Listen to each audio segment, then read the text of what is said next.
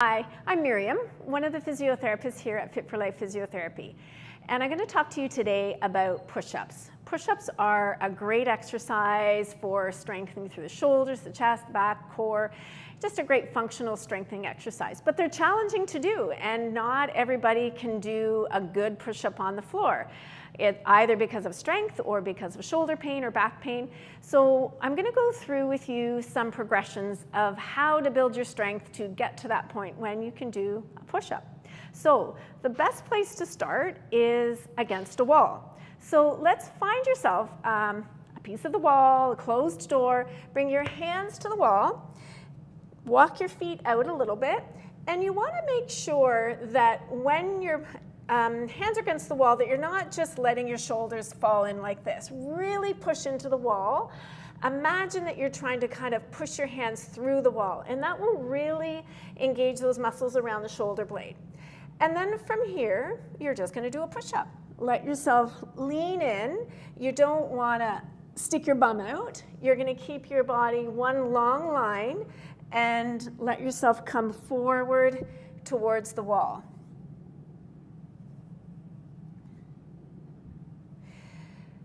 Once you find that you can do that easily, and you're doing 15, 20 repetitions and it's easy peasy, then you need to challenge yourself a little bit more. And this is where we can change the height. So you might use your kitchen counter. Now, I don't have my kitchen counter here, but I have this bench. It's a little lower than a kitchen counter, so it's going to be a little bit more challenging. And that certainly can be the progression from the counter to the bench.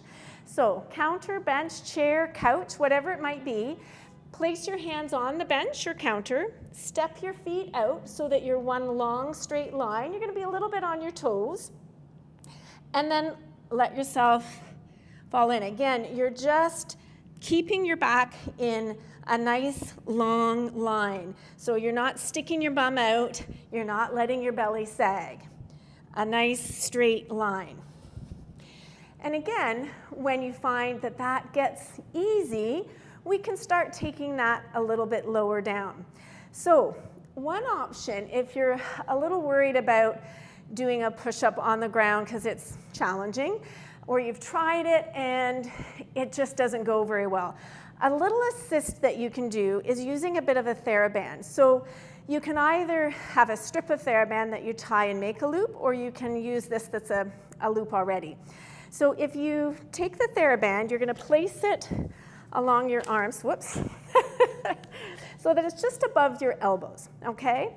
We're going to start with our knees on the ground. So you're going to walk your hands out so that you're one long straight line from the knees to the shoulders. Make sure that you're not like this. You really want to push your hands through the mat, feeling your shoulder blades come apart, and then doing a push-up. And what you feel is that this TheraBand gives a little bit of an assist to support a little bit of the weight of your body, making it a little bit easier. So then when you find, okay, that's pretty easy, then you're going to do that without the TheraBand and do your push-ups from your knees. So again, you're not keeping your bum out like this.